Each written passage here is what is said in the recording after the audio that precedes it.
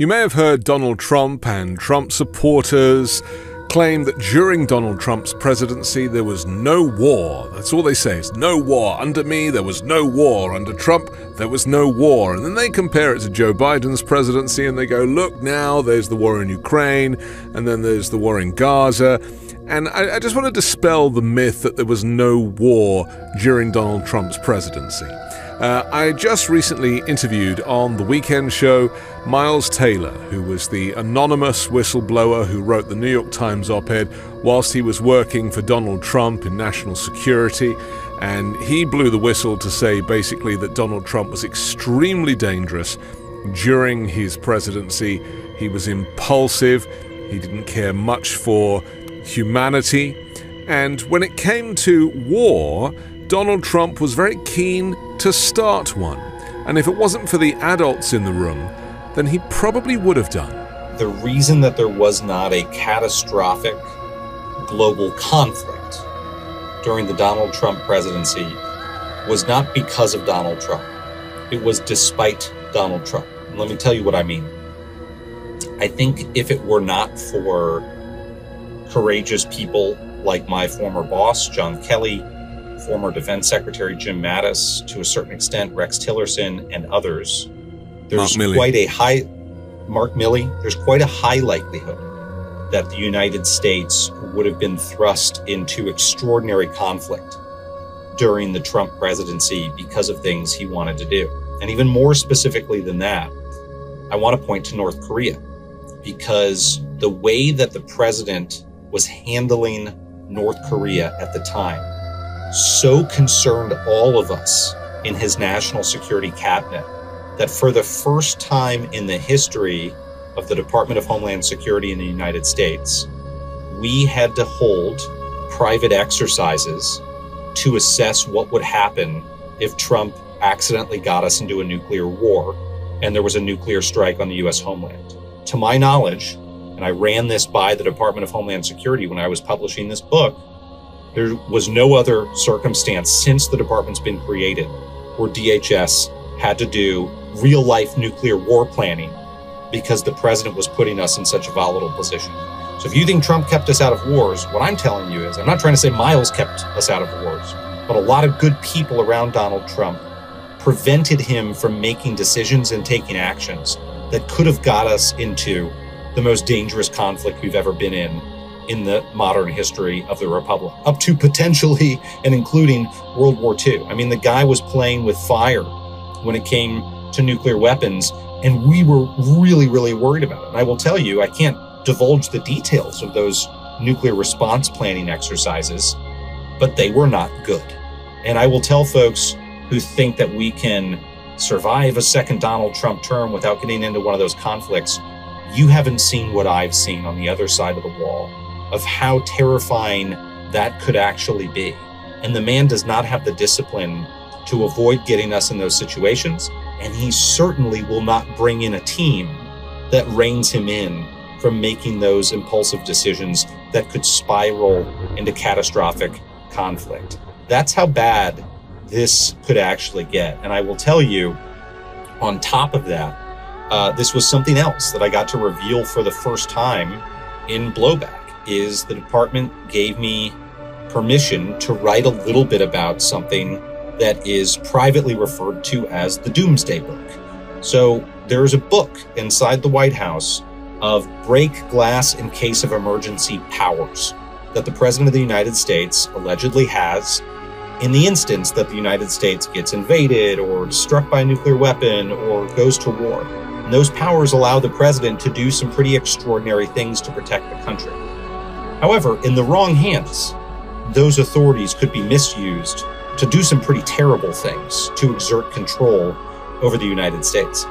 At the end of the Trump administration, there was a frenetic effort to keep that book out of the president's hands because people were worried that Trump would use those powers to keep the government from being transferred over to Joe Biden. And it very nearly ended up in the wrong hands of a MAGA sycophant who almost got installed in the job overseeing the security of the Doomsday Book.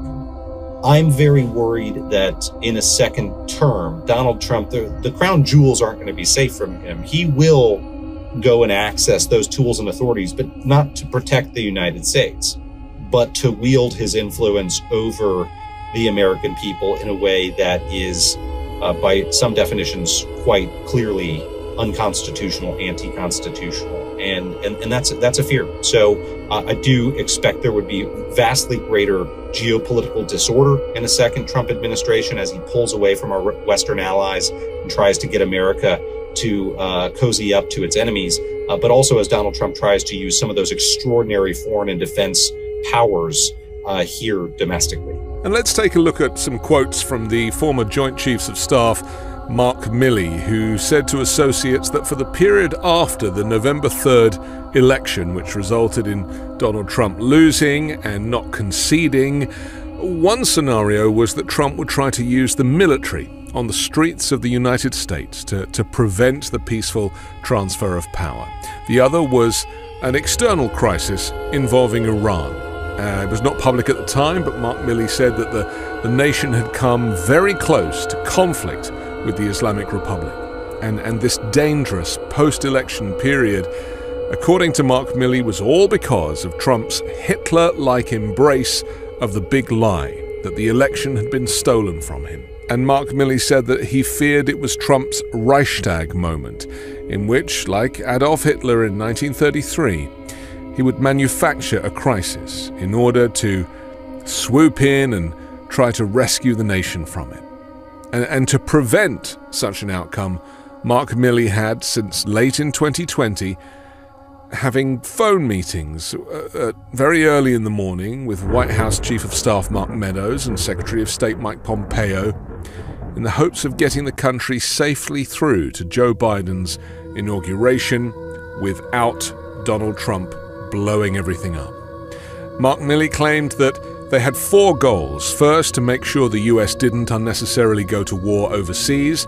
Secondly, to make sure that US troops were not used on the streets of the US against American citizens for the purpose of keeping Trump in power. The third was to maintain the military's integrity. And finally, to maintain his own integrity.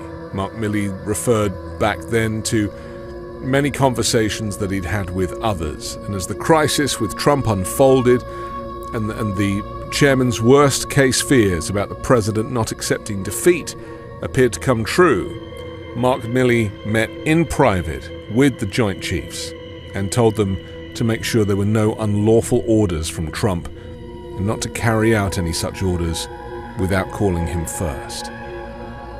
These revelations now seem quite shocking, and ironically, it was Donald Trump who, after he discovered that these things were going on, after his presidency was over, claimed that Mark Milley deserved the death penalty. People like Mark Milley and Miles Taylor and many others in the administration kept us safe. And to claim that there was no war then and that was Trump's doing, and that now there is war when you consider that Donald Trump tried to extort Volodymyr Zelensky on the telephone. Donald Trump destabilized the Middle East. And several things contributed to this. You know, moving the US embassy to Jerusalem, number one. Number two, pulling the Iran nuclear deal. So leaving Iran free to enrich uranium at whatever rate they decided and have the potential to have nuclear weapons. Even coming out of the Paris Climate Accord makes the world less safe, not just from a climate change perspective, but also this notion of unity.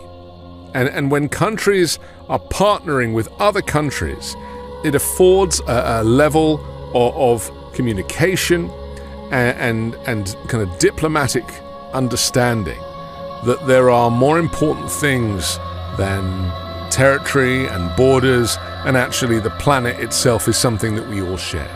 And then, of course, cozying up to Benjamin Netanyahu and selling huge numbers of weapons to the Saudis. There were so many things that Donald Trump is responsible for that, in hindsight, scholars who specialize in understanding these theaters of war put the blame at the foot of Donald Trump, somebody who was completely out of their depth with international relations, didn't even know where countries were, and yet took it upon himself to completely upend many of these relationships, and then creating these fake Abraham Accords, these supposed peace deals, so that he could claim to have brought peace to the Middle East. Nothing could be further from the truth. What he did was take nations that were not in conflict and get them to agree to something and leave out the Palestinians. By leaving out the Palestinians, or Hamas even, by not engaging in a diplomatic way, again, all contributed to the destabilization of the region. I'm Anthony Davis. You can find me on the 5-Minute News channel. Catch me on Wednesdays co-hosting Uncovered with Ron Filipkowski, and on Sunday on The Weekend Show with Midas Touch.